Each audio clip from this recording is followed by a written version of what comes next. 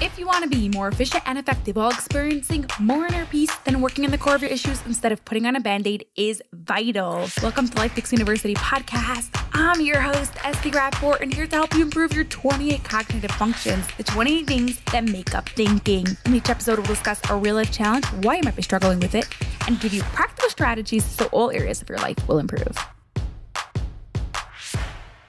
No matter your age, no matter your background, no matter your challenges, you've got two mindsets.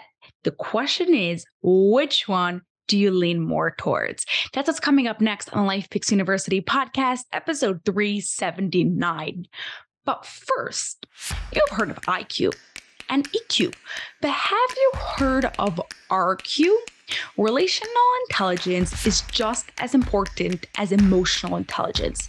Yet, for some reason, most people haven't heard about it.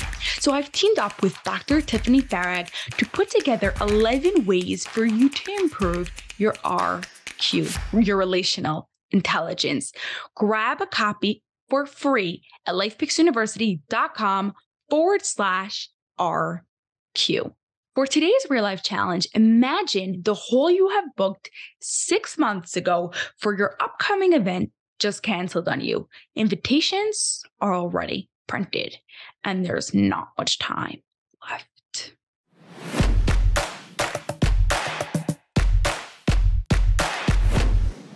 You've got a challenge, a tough one. What path are you headed towards? You see, according to Carol Dweck, a psychologist at Stanford University, we have two mindsets, a fixed mindset and a growth mindset. A fixed mindset is when we think the way we are is the way we'll stay forever. And a growth mindset is when we're continually growing and learning new things.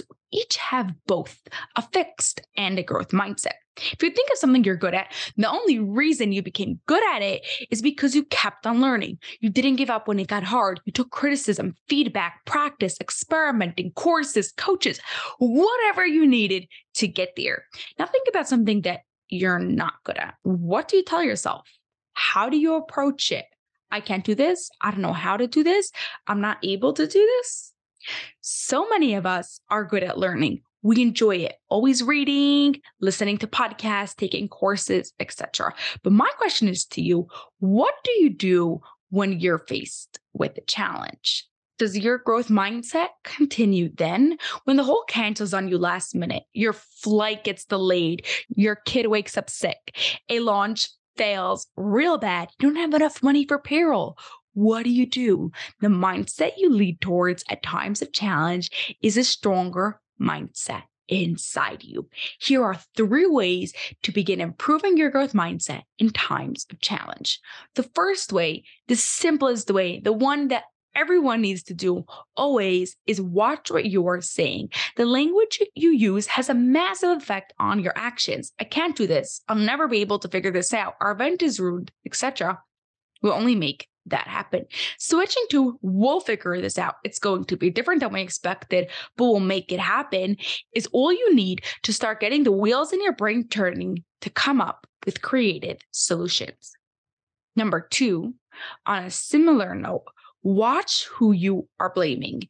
Many times when we're faced with challenges, we start blaming ourselves or the people around us. I should have booked a backup. We should have taken an earlier flight. You should have gone to bed earlier.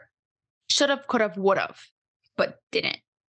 Blaming you or others is not going to help the situation. With a growth mindset, you recognize mistakes happen, challenges are many times out of our control, and instead of dwelling on it, you move forward to help you get out of it.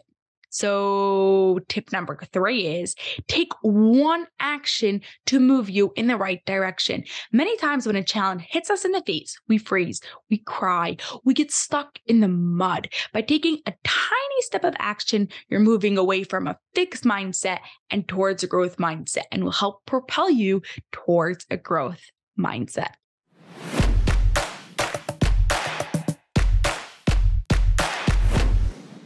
In today's episode, we discuss the difference between a fixed and growth mindset and 3 ways for you to develop your growth mindset when you're facing a challenge. Number 1, change your language.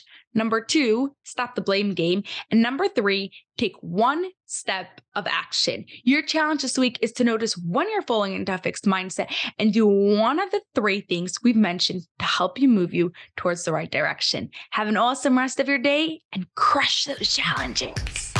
That's all for this episode of the LifePix University podcast. If you enjoyed it, please share it with 2 of your family and friends so they too can gain from it, and you'll be helping us reach our goal of 1 million downloads by the end of 2025. Have an awesome rest of your day and grow those dendrites.